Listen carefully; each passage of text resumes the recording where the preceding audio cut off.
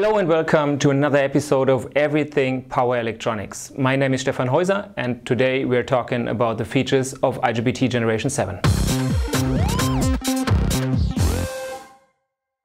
Generation 7 IGBTs come with a completely new gate design.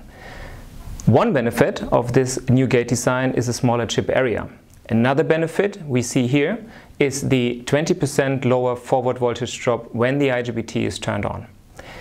This is true for both the IGBT Generation 7 that we use, the T7 and the M7 IGBT chip. The main benefit of this is of course a higher efficiency thanks to the lower power losses, and with that you can actually reduce your total cost of ownership because every watt that you spend less on power losses will save you money on your electricity bill.